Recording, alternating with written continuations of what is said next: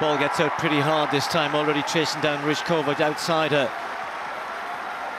Just about rising together in the first hurdle. Now down the back straight already, Femke Bol just almost stuttered a little bit forwards off that one and checking down the back straight. Ryzhkova keeping her rhythm nicely here. Femke Bol, she's got so much good flat speed as well, but the two of them very much neck and neck. Bol though now just getting a meter and goes past Ryzhkova, and she'll know that the Dutch athlete is very good in the last 3 or 4 barriers. Over that one nicely, and now stretching into the home straight. This is about her and chasing the clock. Femke Bol well clear this time. 2 more barriers to clear. Over that one nicely. Femke Bol just starting to tie up a little bit for me. Now overstriding perhaps a little bit, takes that one. Now hits the line as hard as she can. Femke Bol gets the victory, 53.33. Well, it's another personal best.